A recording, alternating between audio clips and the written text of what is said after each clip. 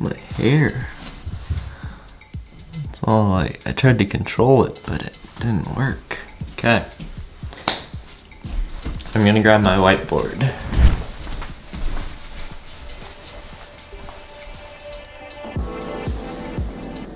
Hi.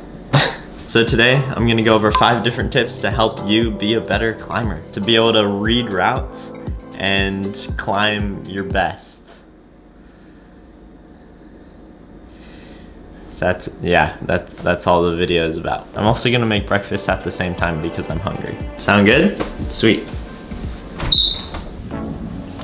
All right, so I'm gonna go over some vocab first. A route or route, I don't know why you call it route, those are on trees. A route is another name for the climb that you are doing. So like the specific path that you're taking to get to the top of the wall. So if that's inside, then that's the colored holds that you're using, or if it's outside, then it's that specific boulder or mountain or whatever, okay?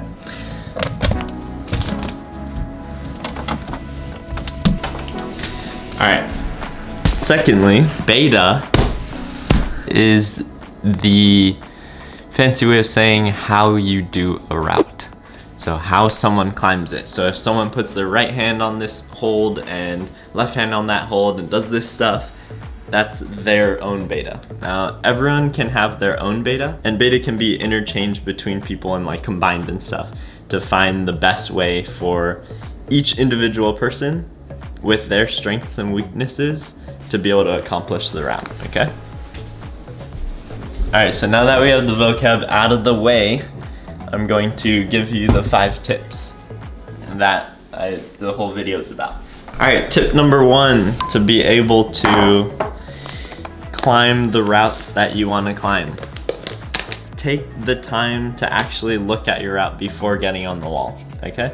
That's like the most crucial thing, because I've seen so many people, they get on a wall without looking where the route goes or anything, and they'll be on the wall, they'll be on the holds, and their neck will be like this because they don't know where the holds are, you know?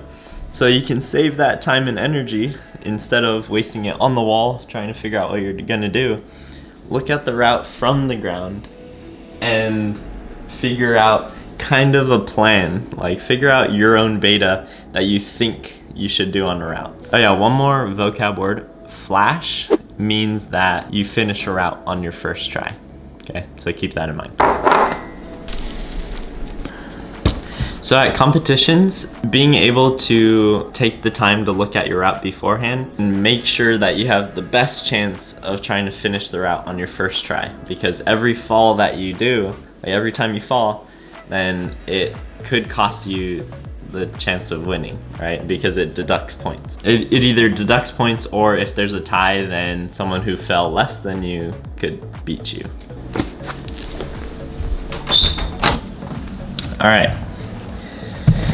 So make sure to look at the route on the ground before you get on the wall and look at it from all angles. So if there's a hold right here, don't just look at it straight on, like go to the left side, go to the right side, lay on your back and look at it like upside down.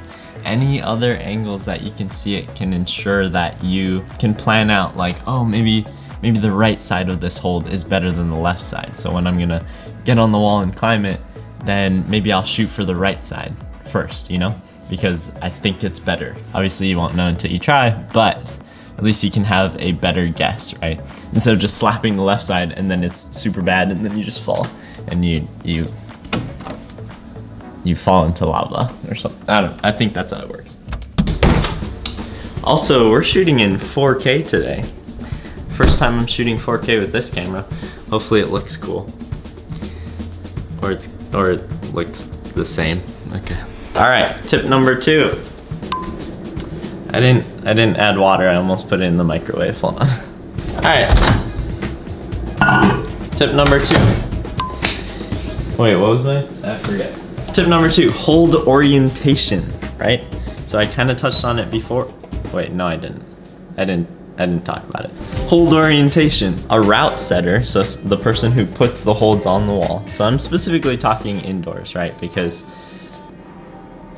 don't put holds on rock walls, okay? A route setter puts holds up on a wall and positions the holds angle specifically for either your right hand or your left hand. So when you're on the ground, you can visualize what hand you think the route setter planned for you to grab that hold with. So if it's angled like, okay, this mitten, right? So this is where you grab. This is where you grab. I'm on a wall, can you see me? I'm on a wall, and this is the hold, and it's oriented like this, and it's right above me, and the route just goes straight up. I'm not gonna reach and grab it with my left hand because then I'm gonna be all crossed up, right?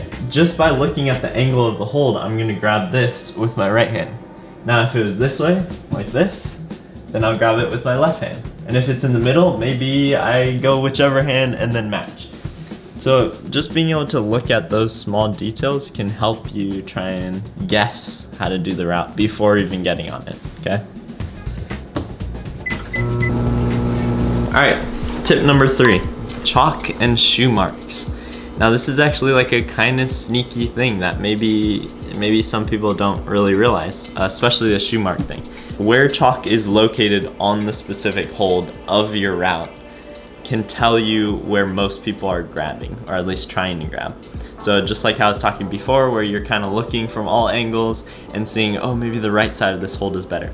You can do the same thing with chalk if the holds are like more higher up on the wall where you can't really like see exactly where the best side is. So you can look, maybe there's more chalk on the left side. So when you get up to that point, then you're gonna try and go for the left side, because obviously people aren't gonna continuously try and grab like a bad side of the hold, right? So the chalk on people's hands are gonna be put on that hold and stuff, okay? All right, so the next tip is, I forget, dang it. Just like chalk marks, you can also look for shoe marks. So since climbing shoes are rubber, the more people are stepping on holds and like making moves off of holds, it'll tend to leave a black mark onto hold. So that can kind of help you plan out, like maybe people are using this hold as a foot like during this certain section, or maybe like something that you thought was a hand hold maybe is just a foothold because there's so many black marks and stuff. My old coach taught me that, and that was like, when I learned that, I was like, that makes total sense, but I just never really thought about it. So you never know, think it out. All right, tip number, what are we on, 4? 4? Spot grip. Have you ever held onto a hold like that? I have. What can I say? Just kidding, I'm gonna cut that out. Okay, tip number 4, just climb more. Like, if you're struggling with figuring out beta and like you keep on falling on routes because you don't really know how to position your body and stuff, it'll come over time. So the more routes that you do and the more variety of routes that you present to yourself, that you try and do, it'll constantly teach you new things to put into that mental toolbox, right?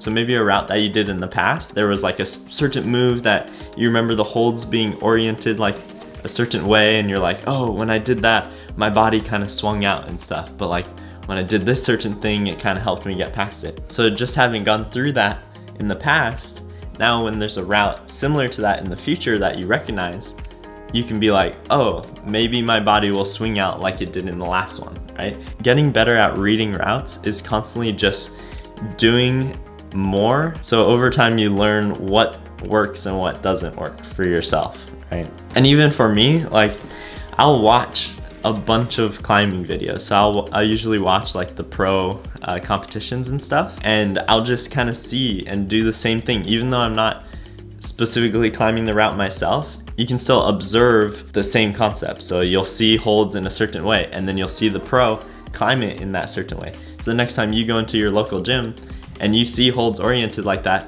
you'll be like, oh, this pro climber did that. Maybe if I try something like that, it'll work. Like, especially before competitions and stuff, I would always, like, it was kind of my tradition to always just watch.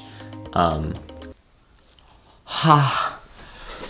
real hot. I would watch YouTube videos on the way to the competition of climbing competitions. That way that I can see different kinds of moves that they do. And if I see something like that as I'm climbing at the competition, then I can try and replicate it, right? At least I have something to do. So, yeah. Okay. All right, my last tip for you. I forget. I have it written down. My final tip is talk with others. So when you're at the gym and you see people working on a route, even if you don't know them, you can still conversate to each other. Maybe they're struggling with a part of the route that you're able to do, and then vice versa. So you guys can kind of talk about and trade beta with each other. That's like super key. Learning from others while you climb is the only way that you're gonna get better. Even if you're just kind of going through the gym and stuff, watch other people climb. Watch people stronger than you climb routes. You can learn so much from people so that like you can basically try and replicate what they're doing and improve on it and mix it with your own style. That's the only way to better yourself every day. So obviously if you're at a competition, depending on the competition, if it's like regionals and past that and all that, you aren't allowed to talk to people with beta. So then that's when you'd refer to all the other tips that I kind of taught you to try and help you climb the best that you can. So that's basically it. That's all the tips that I have. I'm sure there's some more that I could give you, and if you have questions, you can always comment down below or message me on Instagram at 808BMA. And that's it. That's all I got for you. I hope this helps you out. I hope that you all are staying safe, and when everything goes back to normal, I can't wait to hear about all the routes that you're crushing and all the new tips that you have to better read routes and be able to get routes quicker, faster. That's synonym. That's synonyms. So that you'll be able to climb routes with the least amount of falls. And obviously it's not bad to fall, but I'm just saying that like, if you're working on a project and all that, you want to be able to climb the route. So that's your main goal, climb the route. Being able to figure out the beta and figure out how you're gonna do that, it can help. So thanks for watching. Have a good day. Peace out, guys.